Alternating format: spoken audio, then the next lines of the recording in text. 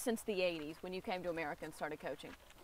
This is one of the most dynamic and most beautiful sport on earth. The ones are all the time changing and changing toward the better.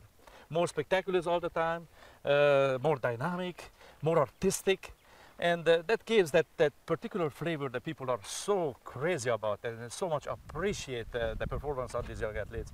I believe since back in the old days, Nadia's day, 1976 Montreal Olympic Game, this sport went through an amazing change, but every stage was better and better and better and better and more spectacular.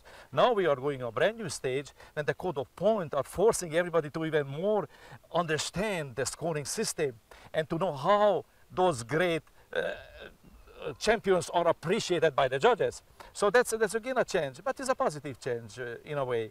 And going into the Olympic Games is very, very important for the large audience that loves the sport to understand what exactly about the new scoring system and how we're going to define our new Olympic champion. I want to remind everybody, still is the most watched television event during the Olympic Games time since 1976. The sport of gymnastics is the crown and the queen and the king of the television, Olympic television event. So we want to be at the same. How much of an impact do you think Nadia had and also Mary Lou Retton had in the 70s and in the 80s of bringing the sport into everyday people's living rooms?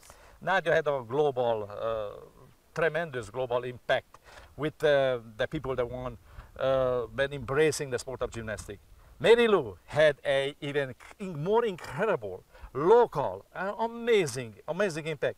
After Mary Lou's unbelievable victory during the 1984 Olympic Games, when she became the very first all-around Olympic champion ever in the sport of gymnastics, I mean, thousands of kids were going toward the gym. Mommy, I want to go to the gym. I want to be another Mary Lou. Yeah, that was just something beautiful, the one I did experience, because at that time, in our Houston gym for 450 kids, we went up to 2,500 kids within a few months. So that was a great impact, and we very much enjoyed it at the time, and that great contribution which is Mary Lou's great Olympic victory gave us.